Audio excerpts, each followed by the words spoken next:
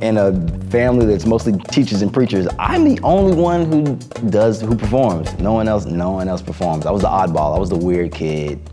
The story goes is that I have an aunt that had a hat rack, and I would used to take the hats off and pretend to be different people. And my mom suggested that I audition for a play, and I was like, I'm gonna do this play stuff. I'm gonna play basketball.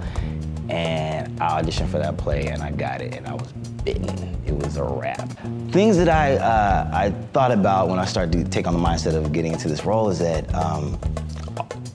Sammy is a part of Nat in this show, and it got me to understand that a lot of the energy that Sammy put on, like Sammy's like, I'm gonna be a star no matter what anybody says, like you're gonna love me even if you hate me, and Nat was just this epitome of grace. My name is Daniel J. Watts. I play Sammy Davis Jr.